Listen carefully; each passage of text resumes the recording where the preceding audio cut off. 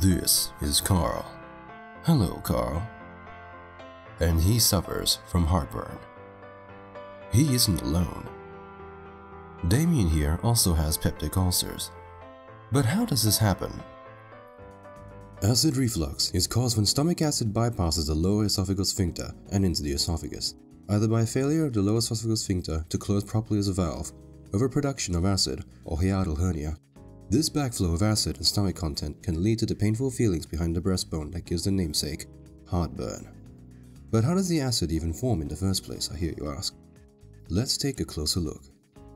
Gastric acid, a fluid in the stomach, is secreted when gastrin stimulates the release of histamine from the endocrine chromatin-like cells, or ECL. These endocrine cells are found on gastric mucosa and respond to somatostatin and neural mediators. The secretion itself is controlled by triumvirate 3, histamine, which acts on the H2-receptor, and acetylcholine on the muscarinic receptor and gastrin itself. Histamine's effect on the parietal cell is to activate adenylate cyclase, leading to the elevation of intracellular cyclic AMP concentrations and activation of protein kinase A, or pKa. One effect of pKa activation is the phosphorylation of cytoskeletal proteins produced in the transport of hydrogen potassium ATPase from cytoplasm to plasma membrane. Binding of acetylcholine and gastrin both result in elevation of intracellular calcium concentrations. At the plasma membrane, hydrogen potassium ATPase can access potassium chloride in the extracellular region and exchange it for intracellular protons. This exchange forms hydrochloric acid and acid secretion. The epithelium of the stomach is usually resistant to the damaging effects of gastric acids and other insults. However, in some cases of excessive secretion of gastric acid, it is a major problem, leading to gastritis, gastric ulcers, and peptic acid disease. As a consequence, the parietal cell and the mechanisms used to secrete acid are often targets for treatment.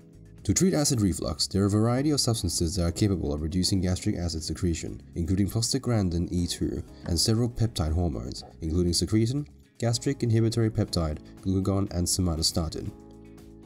Due to histamine's role in acid secretion, H2 receptor antagonists are quite effective in inhibiting acid secretion, like cimetidine, ranitidine, famotidine, and nizatidine. Antihistamines that engage H1 receptors, such as those used to treat colds, have no effect on acid secretion. Acid secretion is absolutely dependent on the function of hydrogen potassium ATPase, or the protein pump located in the canicular membrane of the parietal cell. Drugs developed to compete non-competitively to bind and inactivate the ATPase result in strong inhibition of acid secretion. Omeprazole is one such acid-activated drug that binds covalently to the two cysteines at the ATPase, resulting in its irreversible inactivation. It is believed that the chemical burn from continuous reflux causes damages to the esophageal tissue. A recent study suggests that it is not acid reflux that causes gastroesophageal reflux disease, or GERD, but rather inflammatory responses prompted by cytokines. But that is a topic for another day. The acid itself, however, is also the main cause of peptic ulcers. Peptic ulcers are lesions in the stomach mucosa, caused by a digestive action of pepsin and stomach acid. This is a result of an imbalance between defensive factors and aggravating factors, which end up damaging the mucosal layer of the stomach. Peptic ulcers are categorized as H. pylori positive, H. pylori negative and non-NSAID associated, and lastly, NSAID associated. H. pylori positives are caused by a bacteria, Helicobacter pylori, that is found to have infected half the world's population's gastroduodeноmucosa, but only 5 to 10% of the infected people develop ulcers. In the stomach, H. pylori causes an inflammatory response in the gastric mucosa by epithelium-derived cytokines, which leads to an influx of neutrophils and macrophages, and subsequently release of lysosomal enzymes, leukotrienes, and reactive oxygen species. These end up hampering mucosal defenses and stimulating the formation of ulcers. The ulcers associated to NSAID occur in 20% of NSAID users. This occurs as a result of the suppression from COX inhibitors on the synthesis of gastric prostaglandins, which are important in mucosal integrity. Treatment for peptic ulcers include H2 receptor antagonists, proton pump inhibitors, triple chemotherapy, and sequential regimens for H. pylori.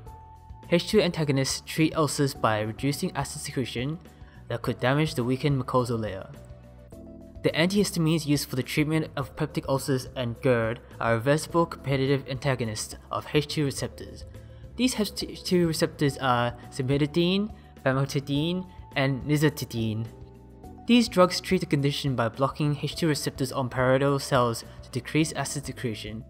H2 antagonists are usually taken orally and have a rapid onset of less than 1 hour and a duration of 12 hours.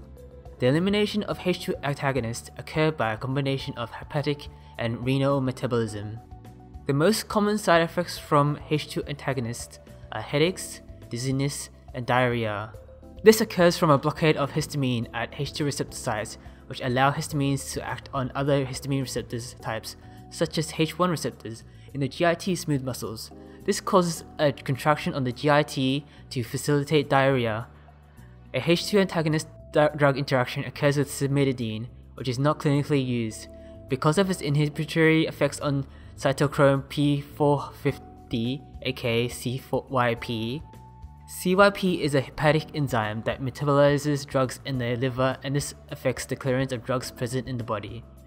This leads to adverse effects, and an example is warfarin, which is an anticoagulant. This is metabolized by CYP, which when combined with cimetidine causes hypoprothrombinemia. Cimetidine also interferes with vitamin D metabolism and endocrine functions.